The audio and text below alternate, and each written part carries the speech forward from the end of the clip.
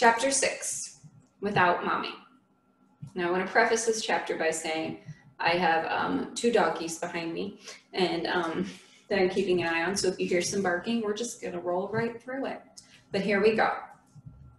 I pledge allegiance to the flag of the United States of America, my classmates intoned. I loved reciting the Pledge of Allegiance. I was usually the first on my feet to do it. But this morning, I mouthed along zombie-like, my head on another planet. My teacher noticed. "Everything okay, Diane?" he asked. "Oh, I'm fine," I said, avoiding eye contact. "Just tired."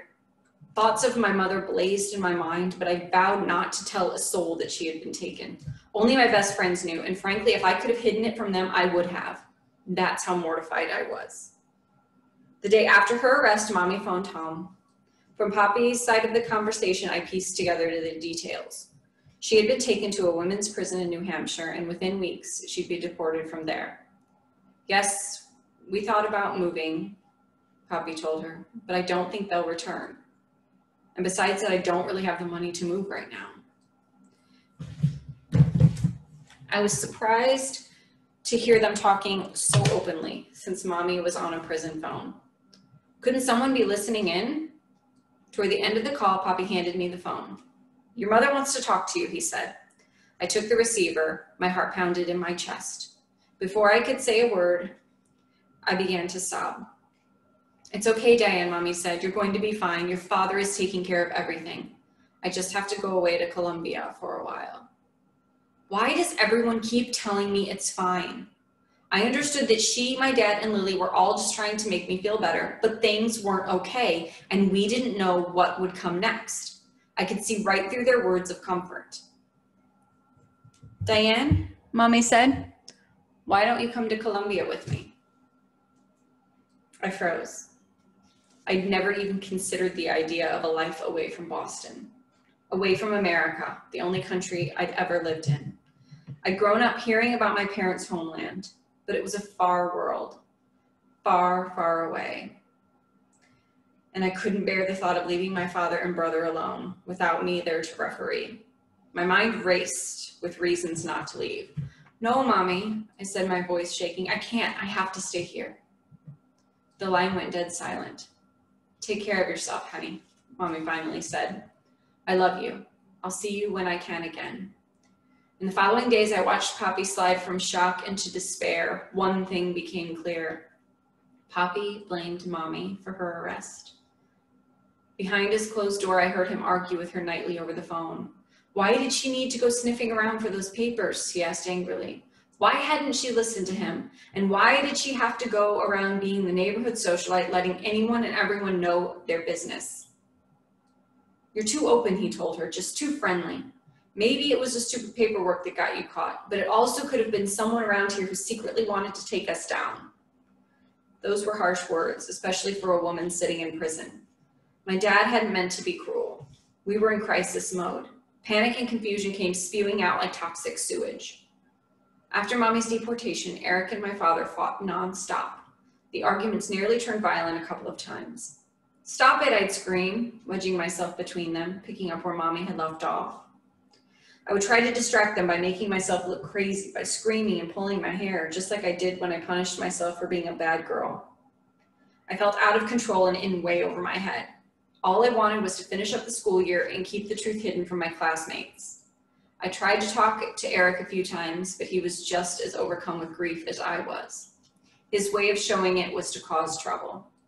My way of showing it was to disappear into my fantasy worlds, into my television shows, into my music, into my Bible, into anything that would temporarily make me forget our sorrows. My usually joyful relationship with Poppy had gone quiet. In fact, we barely talked. Other than the same old, "You cannot tell anyone what's going on," and my answer of "I get it, Dad." In between his wars with Eric and his endless, exhausting hours at work, he sat hunched over the couch and stared blankly at the television. He was physically there, but emotionally far away. Mommy called frequently from Colombia. "I miss you so much, Diane," she'd tell me over and over. "You should come here. We could start over. Things are a little better here now than they were before. We could get you into school." But every time she brought up moving to Colombia, my neck became extremely hot. Instead of asking me to move there, I told her one evening, you need to come here. I wish I could, she told me. I would do anything to go back, but it's impossible right now. I knew that was true. But while she was setting up her new life there, I couldn't help but be angry that I was in charge of keeping World War III from breaking out in our house. I was like, are you kidding me right now? My life sucks without you, and if I have to deal with these yelling dudes one more day, I'm gonna explode. That didn't stop her from bringing up the idea of me going there. It got to the point that whenever she called, I told my father to pretend I was asleep. I just couldn't bear to listen to it anymore. No one had prepared me for this. I'd always known that there was a possibility one or both of my parents would be taken, but what was the plan? You have to be strong, Poppy would always tell me. I got that part. But what would happen after I flexed my emotional muscle? Where would I go? Would child services pick me up? What were child services anyway? Would I go back to Columbia with one or both of them? There were no straightforward answers. I didn't feel like talking or eating. Dad would offer me rice and beans in the evening and I'd push aside the plate. Every night in bed, I was haunted by the same question. Did I do something to cause this? Did I displease you, Heavenly Father? I tried to be so obedient, I'd followed the rules, and yet God had allowed this very thing I dreaded to happen, and I didn't understand why. 2 months passed. An utter surprise, Poppy came home one night with big news. Your mother's coming back, he told me. What? I asked, bewildered. She found a way to get back into the country, he said blankly. But how? I don't know all the details, he said in a way that told me there was more to the story than he was sharing. She'll be here tomorrow. Tomorrow? Jaw drop. A flood of questions filled my head. How could she have found a way to get back into the States? Was that paperwork somehow sorted out? What aren't they telling me? Poppy didn't seem thrilled. He seemed worried, which made me worried too. It's not as though I wasn't happy Mommy was returning, but I feared it could put us all in danger of being arrested. The next evening around 7, Mommy pulled up in front of our house in a taxi cab. Poppy and I rushed out into the driveway to meet her. My princess, she said, dropping her suitcase to hug me. Oh goodness, it's so good to see you both. Mommy didn't look like she had just been through a horrifying ordeal.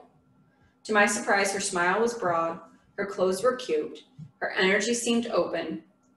I'd imagined she'd be undercover, maybe in a hat and glasses or army fatigues like a secret agent. Neither Mommy nor Poppy told me the specifics of how she managed to get back across the border. To this day, I still don't know for sure. But I did know that only a mother who refused to be torn apart from her family would take the risk of returning. The plan was to move immediately. With Mommy back, staying put was out of the question. My parents began making plans to go to New Jersey. We wouldn't stay with my aunt and uncle, and authorities might find us there. Instead, we find an apartment a few towns over. For a moment, things seemed like they were coming together for us. I gulped back the sadness of leaving Boston with the hope that in New Jersey we'd all be together. Until that day, one day after Mommy's return, she was arrested again. That morning, my mother had been walking a couple of our neighbors' children to school. A side job she'd done for years. Single mothers who needed to get to work early would bring their little ones to our place before school. Mommy would feed them breakfast and walk them to class. When I came home that afternoon, Mommy's friend Lily was in our living room, same spot, same red eyes, same look of exasperation. It had happened again, and fast. We couldn't believe it. Poppy had no words. When the ICE officer pulled up alongside her on the street and got out of the car, Mommy began to cry. She knew what was coming. Ma'am, we're going to need you to come with us, the officer told her. And he placed her in handcuffs as another officer gathered the children. I'm not sure how or when the mothers received word that their children were being held at a local ICE facility. Whenever they did, Lily rushed to pick up her son, who was in the group. She then called my school and requested that they send me home immediately. When I walked through the front door, filled with dread that the worst had indeed happened, Lily was there, waiting. "She's gone," Lily said, pulling me into her arms. "Your mother's been arrested again." Because we'd already been through this before, this news was both completely shocking and completely unshocking. It felt almost ridiculous, like, was this really happening to us? How could my mother be taken not once, but twice? Following this arrest, Poppy wasn't taking any chances. "We're moving. We gotta get out of here," he said. So we rented the tiny basement apartment of my parents' friend, Olivia. She lived upstairs. The place was so small that we had to get rid of most of our stuff. And Dad put my little mattress on the floor in his room, next to his bed. Eric didn't join us. He had chosen to move to New Jersey and try and start over there. I missed him, but I also knew it was better for him and Poppy to have a break from each other. Now, I wasn't expecting the Ritz, but this basement was scary. The ceilings were low, dozens of boxes and storage bins lined the entrance. It smelled musky and moldy. The walls were crawling, and I mean crawling, with the biggest rats in the world. Poppy worked even longer hours than before. He was sending my mother money in Colombia on top of supporting us. In our dingy apartment, it was as if there was no distinction between Monday or Tuesday or Friday. They all went like this. Poppy got up, left for work, dropped me off with a neighbor upstairs who gave me breakfast and sent me off to school. I'd sleepwalk my way through the day and then watch Peanuts on Olivia's couch. For whatever reason, Charlie Brown was a source of comfort. I'd sit there eating endless Cheez-Its, one cracker after another, while peering at the screen. I was just passing time until Poppy came home around 6. I think both of us were secretly hoping she'd magically reappear as she had before. But months came and went, and summer stretched into fall. No mommy. In school, I did my best to focus. My grades slid, though. I couldn't bring myself to pay attention in class. My only instinct was to rest my head on the desk and concentrate on not crying. My math teacher called Poppy. "What's happening with Diane?" he asked. "She doesn't seem as interested in her work anymore." "I'll talk to her," Poppy promised. "I'm sure she'll get back on track soon." Of course, he didn't dare tell the guy the reality, that her family was being pulled apart by forces we had no control over, that I was practically motherless for the time being, that my brother was living away from home, that we were trapped in a living nightmare. 7th grade is when things began changing for me physically.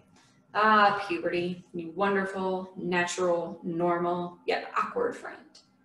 I was developing, and Mommy had always been the one to make sure that I had clothes and undergarments I needed. She'd buy me cute cotton underwear and girly dresses, and now what choice did I have but to talk to my dad about it? "Poppy," I said one night after he got home from work, I need a bra." "What?" he said.